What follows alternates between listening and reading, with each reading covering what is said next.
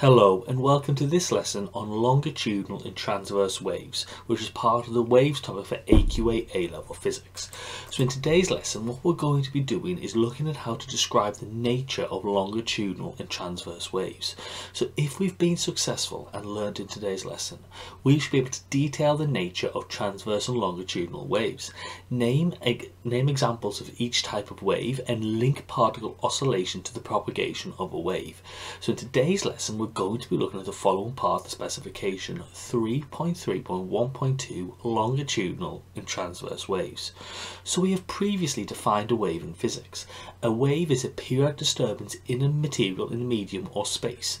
Now each particle of the medium vibrates or oscillates about a fixed position, and energy is transferred outwards from the source of the wave. Now waves that move outwards from their source are called progressive waves, and the two types of progressive waves found are transverse and longitudinal waves, because waves can oscillate in two ways, giving two different categories of waves. So we can have them as either transverse waves due to their oscillation or longitudinal waves due to their oscillation. Now in longitudinal waves, the oscillations are in the same direction as the energy transfer of the wave. In transverse waves, the oscillations are at right angles to the energy transfer. So in transverse waves, each particle oscillates perpendicular to the direction of propagation of the wave. In this case, there'd be no horizontal movement. So transverse waves can be modelled by moving one end of a slinky up and down, with each coil representing a particle. So in transverse waves, the oscillations of a transverse wave are perpendicular or at 90 degrees to the direction in which the waves transfer energy, they propagate. So here you can see in this animation that the particles move one way then the other, they vibrate. So it's important to know that in a wave, the particles do not move position, they only move backwards and forwards, they oscillate. Now all electromagnetic waves are transverse. They travel as vibrations through the magnetic and electrical fields, with vibrations perpendicular to the direction of energy transfer. Now other examples of transverse waves are ripples on water, waves on strings, and some types of earthquake seismic waves, S waves. So an example of a transverse wave is a water wave ripple, because in this wave the particles do not move position, they only oscillate, they only move backwards and forwards. Now longitudinal waves are oscillations which are parallel to the direction in which the waves transfer energy, to which they propagate their energy. So once again, you can see that the particles themselves are only oscillating, they're only moving backwards and forwards, they're vibrating, they do not themselves move past their equilibrium position. Now the most common example of a longitudinal wave is sound. Now here in this example, we can see that in longitudinal waves, each particle oscillates parallel to the direction of the wave. In this case, there's no vertical movement. Now longitudinal waves can be modelled by moving one end of a slinky back and forth, with each coil representing a particle. Now within longitudinal waves, regions in which the particles are relatively close together are called compressions, and regions where they're relatively far apart are called rarefactions.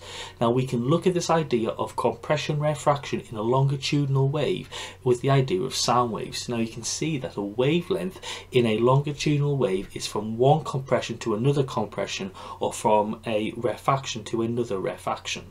So you can see here the comparison between the two types of waves. So you can see that sound waves are longitudinal waves with compression rarefactions, whilst ocean or water waves are transverse waves. Now both of these waves will transfer energy, they will propagate. However, the particles in those waves oscillate in different directions to this energy transfer. So transverse waves are oscillations which are perpendicular to the direction in which the wave transfers energy. So if we assume the energy propagates from left to right, the waves oscillate up and down.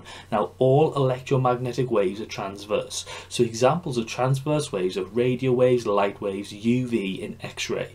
So electromagnetic waves are transverse waves and are the only transverse waves which can travel through a vacuum. So it's important to note that all electromagnetic waves travel at the same speed through a medium, which is 3 times 10 to the 8 meters per second in a vacuum. Now, as we mentioned before, electromagnetic waves are produced by the oscillation of magnetic and electrical fields, or are produced by the acceleration of a moving charge. Now, other examples of transverse waves which are not electromagnetic waves include water waves, waves on a string, and seismic S waves. Now, longitudinal waves are oscillations which are parallel to the direction in which the waves transfer energy. So if we assume the energy propagates from left to right, the waves oscillate from left to right. And examples of longitudinal waves include sound waves, P-seismic waves, and water waves as well.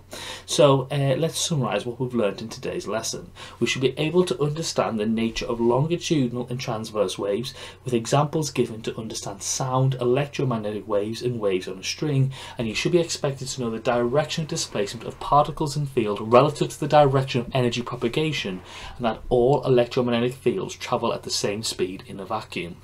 So if we've been successful and we've learnt in today's lesson, we should be able to detail the nature of transverse and longitudinal waves, name examples of each type of wave, and link particle oscillation to the propagation of the wave. So thank you very much for watching this lesson on longitudinal and transverse waves, which is part of the AQA A-Level Physics topic, Waves. Thank you very much and have a lovely day.